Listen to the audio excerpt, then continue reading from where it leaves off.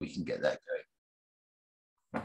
All right, so welcome to my screen. And let me just sort of find out if I can get myself into Parish Online, which is up here somewhere. Always do this. There we go. So Parish Online is 100% cloud-based. So all you need to get into it is your browser, which is great because means you can use it from your smartphone for some things. So if you're trying to record town assets in your case, you can go out and photograph them. It'll stick them straight into Parish Online for you. So when it starts, it automatically starts where you are purporting to be. So in your case, it'll open up in Frome. In my case, it opens up in Long Sutton.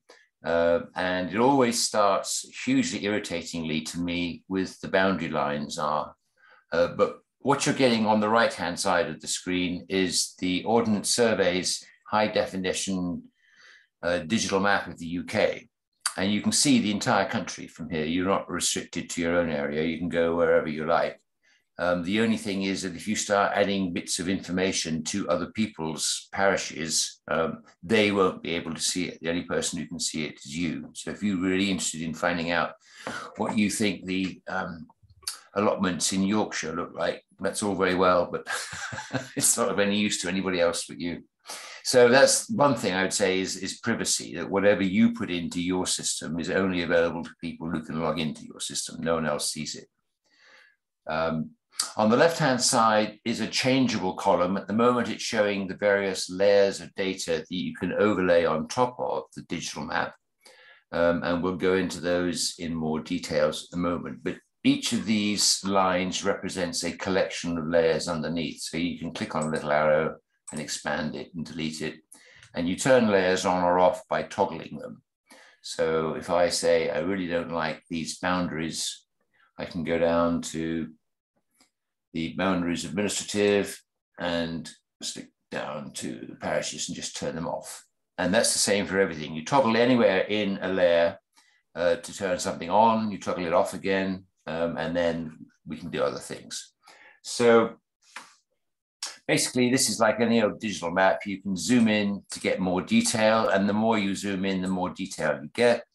So eventually you end up with every single house visible and all the addresses. And you can say if addresses are important to you, you can just turn them on. So if I want to have the addresses for everywhere in Long Sutton, every house now has a dot.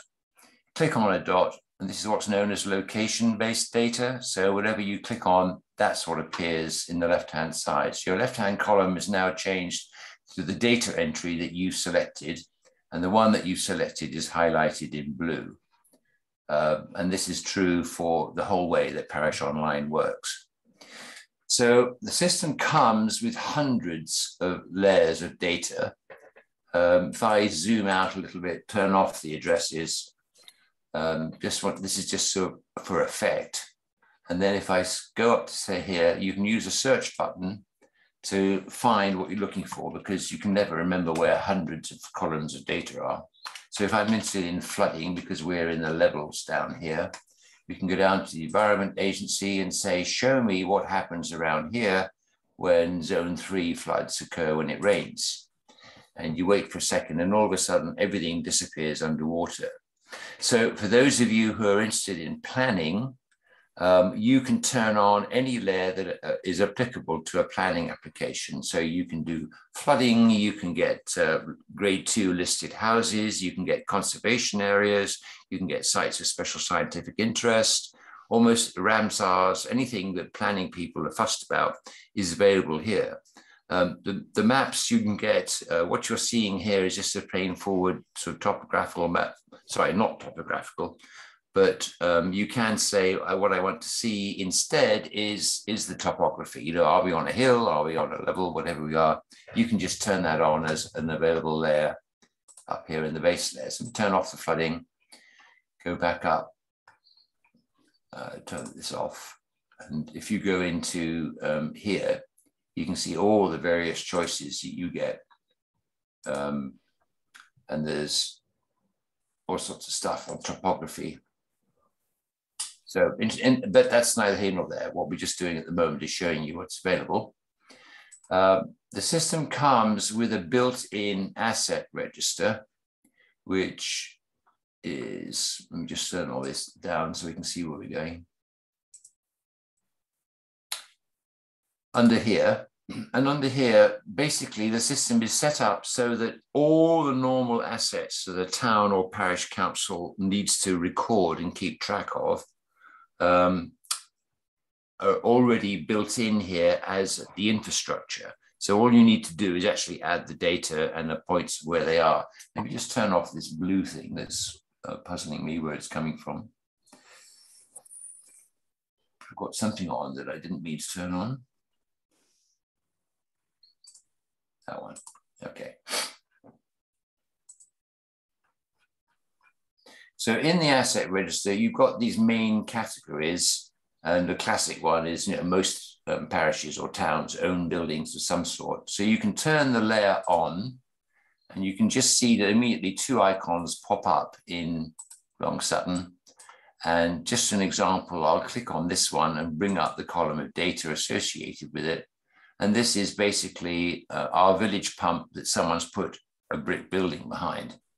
And all the usual stuff that you need to keep track of, like how much is it going to cost to replace if somebody knocks it down? What are we going to insure it for? How often do we inspect it? What were the results of the last inspection? You can add any attachments to a record in Parish Online. So I've got a couple of photographs here to show you what it looks like. If I click on the photograph, it downloads it, and you can just say, save it under downloads and take a look at it. Sorry, all your pictures are in the way. Let me just move those. There we go. Then if I go into downloads, all your pictures are in the way. Hang on a minute. There we go. Now I can't get it really up. There we go. So if I take a look at the downloads,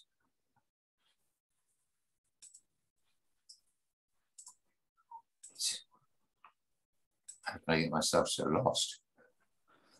Right, so here is our pump house. And just a little village pump with a £15,000 worth of building around it. But you can build up a track record, if you will, so that any insurance company can say, yes, you had an inspection frequency of once every 6 months. And lo and behold, we can see that you reported every 6 months for the past 6 years. So we know that you're doing good governance, which is wonderful when it comes time to coping with insurance claims. And people say, you know, grandma fell off a park bench and it was rotten and therefore it's your fault and you should pay for her broken hip. And you can go back and say, well, actually, we took a picture of it 6 months ago, just before we painted it. Here's a picture before, here's a picture after, and you can see it's in perfect condition. So nice try, grandma, but no success. Or whatever it happens to be. There are all sorts of things. One of the items I do like about Parish Online is what they call geolocation. So if you've got this pump house listed in your asset register, you can then go out with your smartphone, go out to the pump house, take a photograph of it, and then put it straight into Parish Online, and it comes up here like we've just seen with this particular one. So if I come out of here and close this down, if I can get out of here. Right. So in the asset register, you can cover all sorts of things. Building contents tend to be things like, again, items that you own as a town council. People always want to know where defibrillators are. So I've turned ours on and you can instantly see them. You can turn off the buildings. And there's one on the town hall here, and there's one in our next door village in Knoll. And again, you sort of click on them, you get the details of when they're inspected, how much they cost, when they were last used, that sort of thing, all good stuff. And you can run that all over the entire asset list for the council. So the business of the asset register is it's constant across the whole country. So you can't change the infrastructure. What you do is just add to the data. But the infrastructure is based upon 10 years of experience of the sorts of information that councils need to record. So most of it's there. But if you need to record stuff that isn't in the asset register, then you can have your own parish layers that you create yourself. And in here, you can put anything. So we track footpaths, certainly planning applications are a major item. If I turn on them for last year, you can see that they all appear up here. You can color code them, so their color indicates what state they're in. So a green one has passed, a red one has failed, a purple one is still under discussion. And again, same principle, you click on any one of these and the data record changes, you can see the whole thing. And then useful for people, you can put a link in. So this is the link to that particular page in the local planning authority's portal. So here is that particular document. You can see every document that you want to associate with that house or that particular application. So for those of you who are into planning, we're really grateful for this sort of facility because it's great for parish councils to work out what is wrong or right with a particular application. Let's go back to Parish Online. I'm just going to look at my notes to see what you need to see. Oh yes, measurements are very helpful. Let me come on and turn off the planning applications.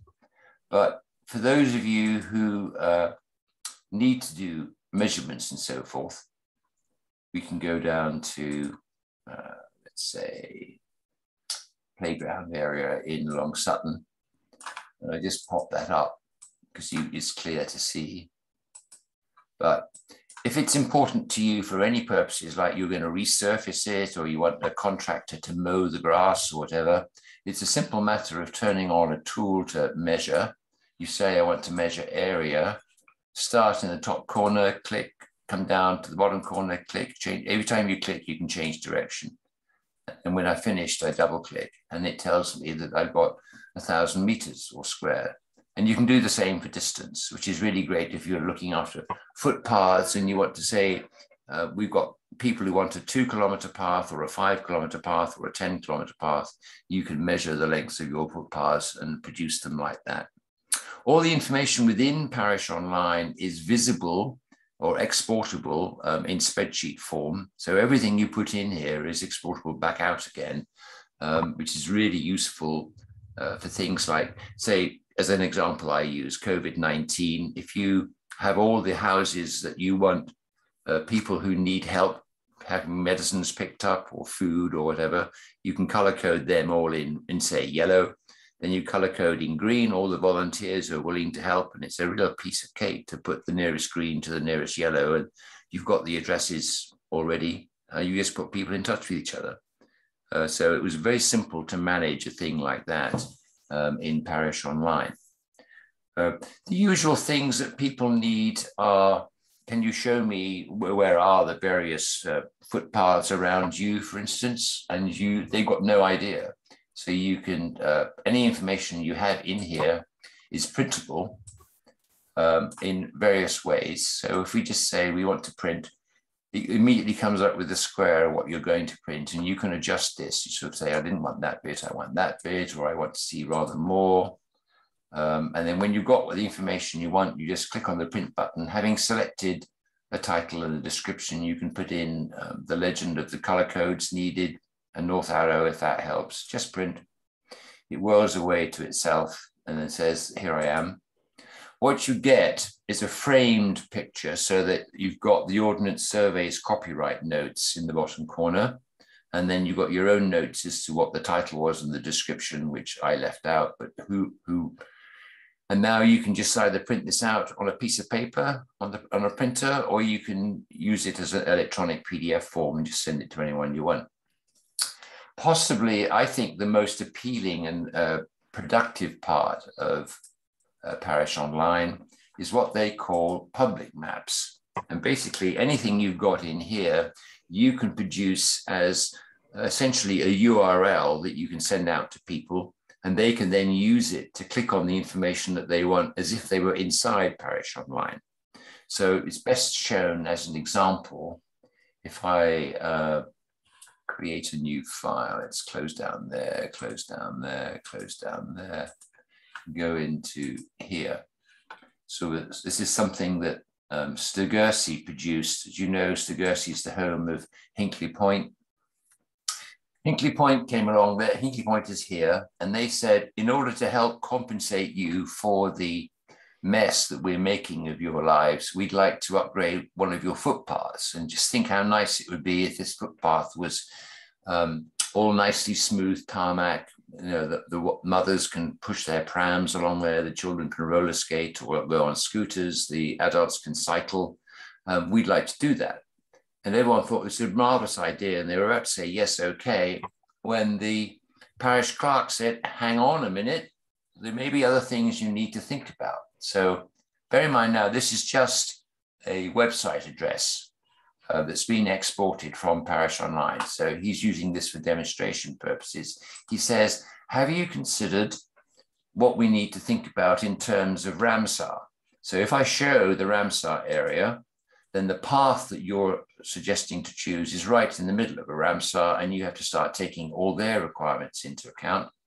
Have you thought about sites of special scientific interest? Because again, that footpath is slam bang in the middle of an SSSI. And so they went on with all of these things. But what I'm trying to show you is that the general public can turn on and off layers of information that you've made available to them to sort out what they want to see. And if in the case of planning applications, you can say, we'll do this sort of thing, but we'll throw in instead overhead photographs. So if I do our housing, that we do those planning applications with that.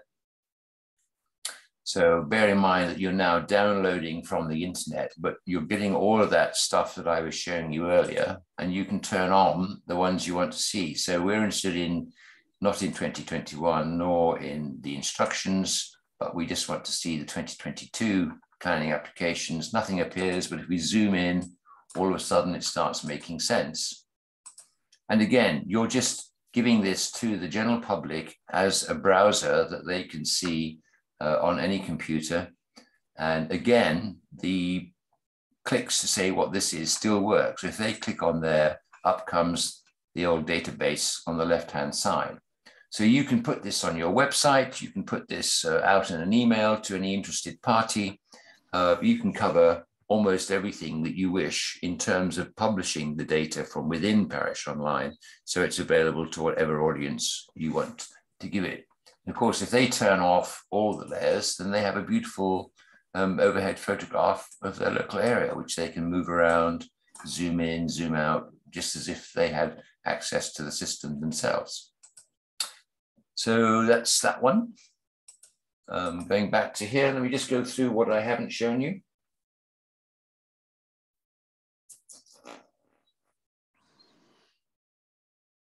I think that's probably everything you want to know.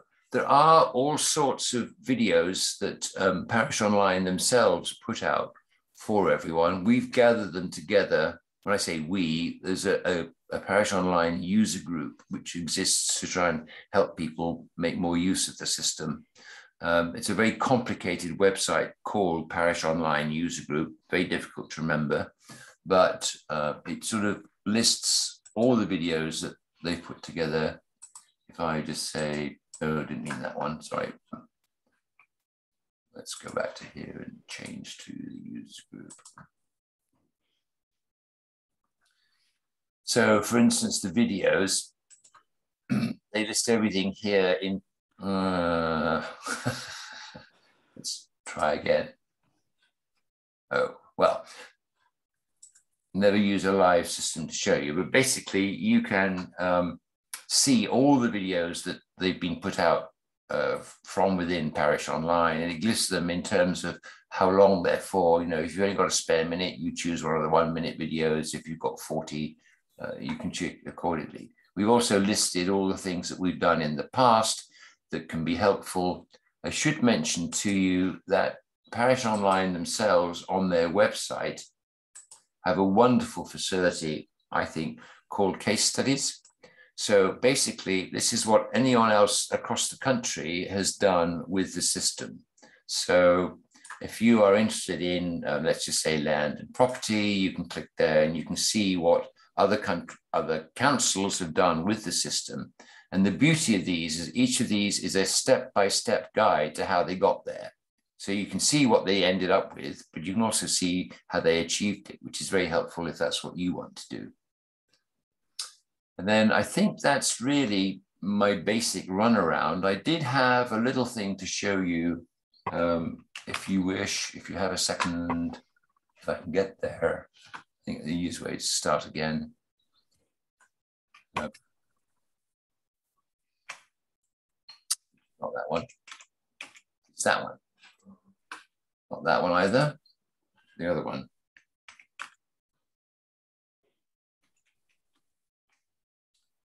Right, here we are.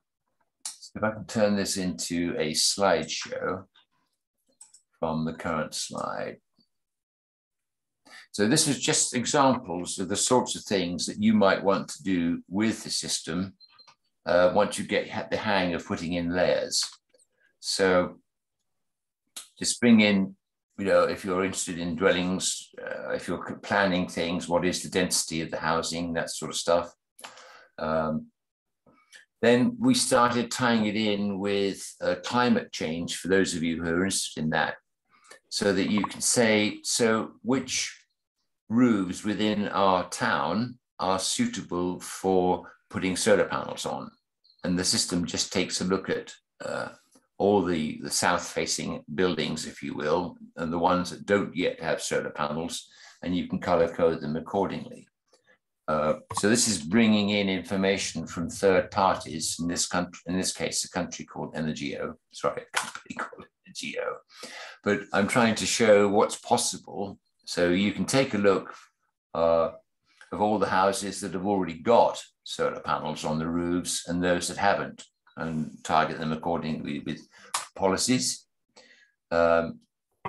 Simple things like using artificial intelligence to say, houses which have got their own driveways can put their own electric vehicle charging points in their driveways. So what we need to do is highlight those houses without driveways, say this lot, and put them close to a car park, and we can put charging points in the car park. And then anyone within the yellow radius is able to bring their car to the car park to charge it. That's that sort of thing that, you know, all you planners may find interesting. Those houses which are suitable for heat pumps. And so it goes. Really, the whole point is just to show you that there's very little that you cannot do with the system. It's just a matter of bringing in the data together. So that's really the runaround. I hope it's been helpful. I'm going to stop sharing now and see if there's anything else that people want, or whether we've been quick enough, because Paul, you said you had half an hour and that was it. There's certainly lots of other things I can show if anyone has any specific instances. Do I understand it that this is the intro to a 30-day trial? Is that right? So yeah, I'll yeah, loads of questions. You have a copy. You can do all of the things that I've shown with this, and that there are. That user group that I showed you, there's a help page on there that brings up the main page of Parish Online. And then you click on any of the menus and it tells you how to use them. So it's basically an introduction for brand new people. But town planners, the local one near us, Glastonbury, use Parish Online hugely effectively for things like, I don't know, the Lord Mayor's procession, which streets are going to be shut, which ones are going to go one way just for the duration. And then they can publish that and put it up on notice boards or on the village, the town website, whatever it happens to be. So lots of ad hoc stuff, short-term stuff, as well as long-term things. And then in your case, in Somerset, we're working quite hard with the Somerset County Council for them to produce the data that they're collecting. So all the footpaths in Somerset are visible as a result of the SCC. We're trying to work with South Somerset District Council, who've got a copy of XMAP, which is the big brother to Parish Online. And we're saying, why don't you output all the planning applications directly in XMAP? because then we don't have to do anything. They're already there inside Parish Online.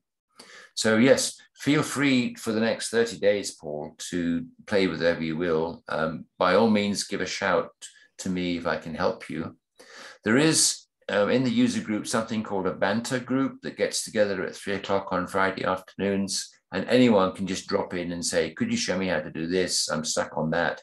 It's just a quick way of getting a solution for free from people who are A, used to the product, and B, are themselves parish, town councillors or clerks. So they understand what it is that you're trying to do and why you want to do it, and probably have already done it themselves. People use Parish Online for neighbourhood plans, for anything basically that needs mapping done. Can I just come in and ask a little bit? Sorry, I missed your preamble. I was about 3 minutes late. Can I just ask about demographic data and more people-based data, talking in terms of engagements rather than strict mapping? How is this suitable and able to be used for projects such as that, or is it just strictly a mapping tool? I'm just going to say thank you, Graham, very much. I'm going to have to go now. But, okay, Paul. Well, I hope it's been helpful. Yes, and I've got lots of questions that I hope to answer on the 30-day trial. So. Okay. Thanks a lot. Good. Thanks for coming. Pleasure. Anyway, Rachel, could you clarify for me a bit more the sort of information you want to capture?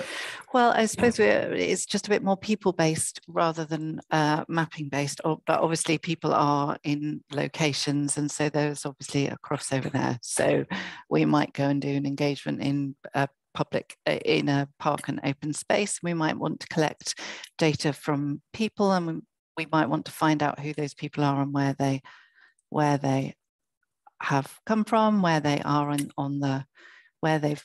who uses the space, for example, where they come from in Frome. All of these things might be useful, and I was just wondering if there was space for that information within the mapping. Collect any information you like and store it in your own parish layers.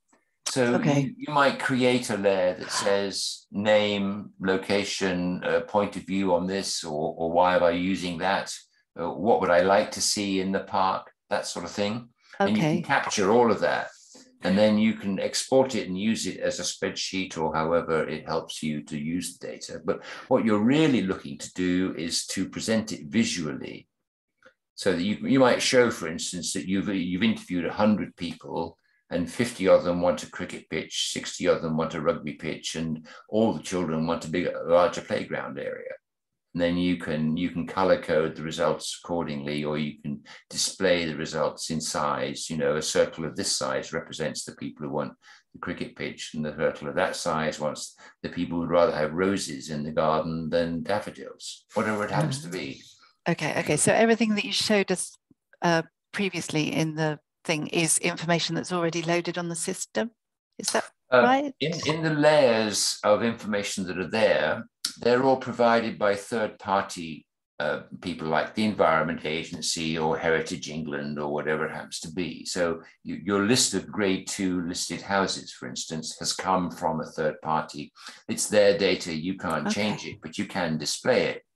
But you can capture any of your own data in a parish layer. Maybe it's easier if I show it to you. So I'm going to go back and share the screen, go into Parish Online. And turn it on. And if I say I want to create a new layer, so I'm going to just add a new layer, and this is going to be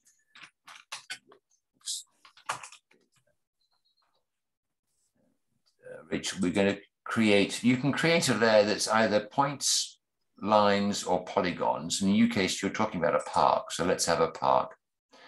And sorry, I keep getting your photographs in the way. There we go. And then you choose the columns of data that you want to gather. So you might say, I want a person's name. And then you might say, I want to know some information. You probably want to know their age. You may wish to know their gender. And then you may say, for instance, let's have one that's called preference. And you can say, do they want flowers? Do they want shrubs? Do they want concrete? Let's hope not. No, I'm just being daft. And then you can collect all this data together. And when you've got it all, you say, I'm done. And then it's added the layer for us all the way down at the bottom. So we have to go down and find Rachel's layer, which is going to be there. And now we're going to say, let's add a record. So we're going to add a feature. And here you can start recording everything that you asked. And when you got to preference, they could only answer flowers, shrubs, or concrete. But if someone said, what I really want is a cycle path, you can put in a cycle path. Okay. And could we upload that data from a spreadsheet? I'm just thinking about being out and about collecting the data. Quite often we'll use a form or something. Can we upload the data? That is arguably the most frequently requested feature, and they haven't done it yet. They're working on it, but at the moment, importing from a spreadsheet is not available. So there would be, so we'd have to data entry. It's really tedious. Yes, I'm sorry. No, okay. If you have a big spreadsheet, they will do it for you. But the big problem with spreadsheets usually is that people don't record the location. This is a location-based system. It's a map. And if you've been out in the park, then it needs to sort of show that you've been to the park. And that's fine if you've got a location for the park, but every record that you are entering into Parish Online has to have some location data to it. Yeah. But if you gathered, 2,000 answers, you could send those to Parish Online and say, please, would you import these? And they all have exactly the same location. And that answers their problem. But the big problem with spreadsheets is they usually don't have any location data on them. Okay. I've got lots of hands raised. Rachel, have I answered yours for the moment? Yeah, I think you have for the moment. Let's go on to Sarah. Yeah, Rachel started one that I had. So the answer is, can you import data? That's no. Has anyone ever attached a questionnaire to it? So if we were able to put out a questionnaire link and they completed the data online, if Rachel's data said Egford Park and the options were type of user, has that ever been done? I will have to find out for you. I don't know, Sarah. It's probably not common then at the moment. I don't think so. That's fine. Go through the case histories and have a look. It's not one that I've been familiar with, but then I live in a very small parish, so don't necessarily come up with the sorts of things that you do. No, that's great. It was good to hear you say that third parties enter lots of data. So Jane probably already knows this. Is planning data ones that we'd have to enter individually, or is it already added by Mendip and soon to be Somerset? Yeah, there's a lot of ongoing discussion with the various districts and the unitary as to how we're going to do this. We, of course, would like them all to be using their GISs to export the data straight to us. So let me start by saying this is a geographical information system. It uses all the standard formats. So anything that your Mendip Council is storing can be exported straight into Parish Online. It's just a question of getting the right person in Mendip to do that. So Parish Online has a big brother system called XMAP, which they make freely available to district councils to help the export of data. And they will actually, Geosphere, the company behind this, will do all the work. So I know they've been trying, Stratton-on-the-Foss has been trying really hard for years to get Mendip to export their data straight into Parish Online. And we hope that we're on the verge of a breakthrough. But basically, if the council is willing, then the ability is there, but it all depends upon the district council. Okay, thanks. There was one other thing before I give someone else.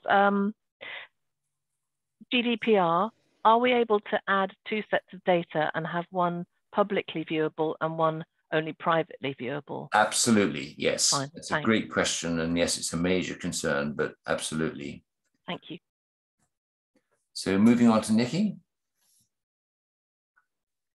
Thanks, Graham. I think you kind of answered my first question about creating our own maps, because I can think of loads of uses for my area of work in terms of we could map recycling points around town, we could map shops that have got plastic-free status, etc., all on kind of one map. Yes. Yeah, that's fabulous. Yep. And then we could share that on our website. So that's the kind of thing that I'm thinking we might find it useful for. But then I was thinking about how we bring in other data sets. So I've mentioned this to you already, I think. So we're developing a walking and cycling infrastructure plan, and there's a load of kind of external data sets. So there's the propensity to cycle tool, there's Strava data, there's bikeability data. And I was wondering how, if they are GIS based, how easy it is to kind of pull those in if they're not on there already, and kind of overlay them with each other. The people at Geosphere are really, really helpful. You can ask them, say, why don't you talk to such and such a company because we'd like to import their data. Mm. And they do that all the time. So all the overhead photography, for instance, comes in from Blue Sky, who are sort of responsible for doing that for the country. And they will work with anybody who's willing to work with them. Okay. And again, Geosphere do all the work. There's really very little work involved for the host of the data. It's just a matter of saying, yes, you can have access for 3 minutes to get the links in that you want, and then the links run forevermore. Great. Okay. So yeah, simple. Thanks. So Jane, coming up, you got your hand raised. Yes, thank you. We already have a digital map base that I use, Pair Technology. It's cemetery, basically. Yeah, what I use that mostly for is people say, can I have a map showing me a road closure, or how where various things can be laid out. Yeah. And I do that by actually cutting out a section of the map, because it's only a temporary thing. It's not something I want to keep in a layer. So does this system have the ability to cut out a section of the map? Yes. Yeah, perfect. Yeah, you have, under the tools listing, which I think my screen is still on. Sorry, let me turn that off. Tools listing, let's close that one as well. Now we can get there. Wrong table. Dearie me. Try that one. There's a thing called annotate, and you can annotate whatever you like and just export that. And it's a one-time only thing, or you can repeat it a month later, whatever you want. But the answer to your question is yes. Okay, thank you.